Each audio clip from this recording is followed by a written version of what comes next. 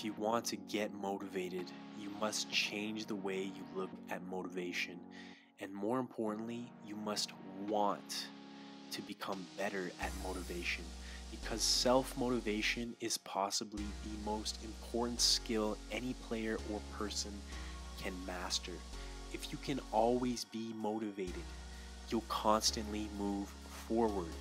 You may fail along the way, but with this ability, you'll simply get back up, try again, and keep moving forward until you get what you want. Nothing will be able to faze you.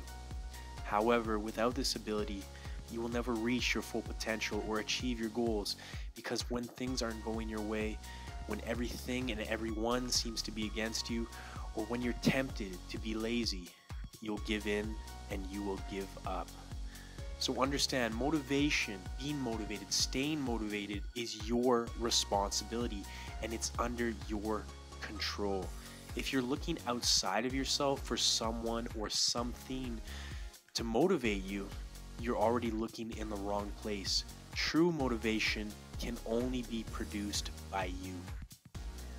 First, realize motivation is not a state. It's not a quality someone possesses. You've probably heard someone say he is very motivated or she has lots of motivation. Don't be confused.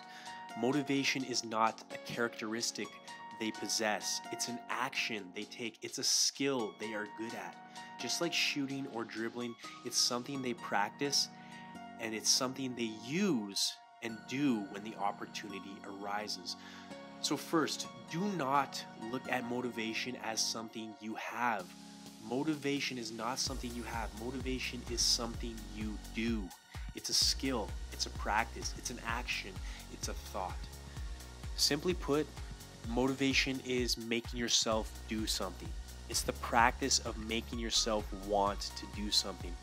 Now, how do you make yourself want to do something? Or more specifically, how do you practice self-motivation? People are motivated by two things: pain and pleasure. They are either pushed away from pain or they are pulled towards pleasure. For example, a pain or push motivation may be the fear of humiliating yourself in front of your friends, the possibility of losing your starting position if you don't play well, the pain of disappointing your coach, teammates, and parents, missing chances, making mistakes, giving away possession, or being the reason your team lost the game.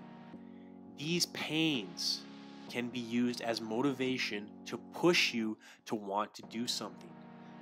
Think about those pains. Experience the emotion of those pains. How would it feel to get benched? How would it feel to constantly make mistakes, to let your team down? If you're comfortable experiencing these situations and feeling those emotions, then feel free to be lazy. Lay on the couch with a bag of chips and lie to yourself saying, "I'll train tomorrow." If you're tired of lying and cheating yourself, the time is now. And if you are really serious about improving your ability to motivate yourself, you need something to pull you.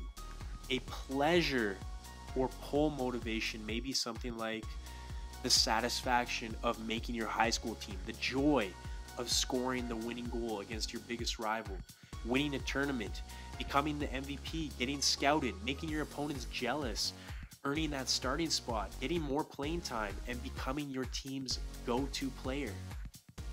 Think about those achievements. Feel those emotions, experience them. Don't just say them, actually feel them. How does it feel? How do those emotions feel? Are they something you want? It's waiting for you. All you have to do is put in the work. This is the skill of self-motivation.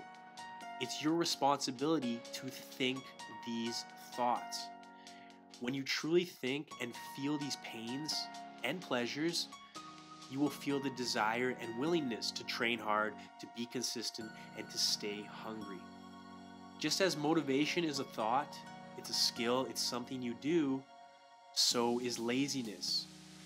You are not lazy. You just do lazy. You are not lazy. You've just been practicing lazy way too much.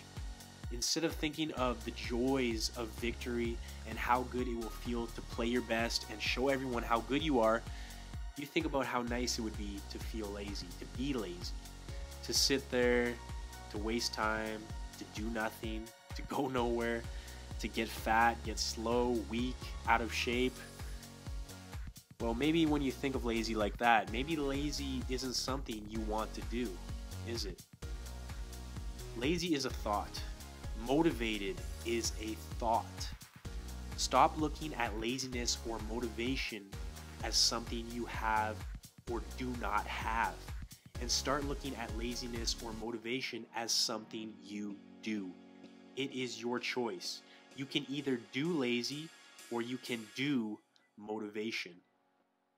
So remember, whenever you need to do the act of self-motivation, think about the experiences, feel the emotions, control your thoughts, and ask yourself, what is pushing you and what is pulling you to become the best you can possibly be?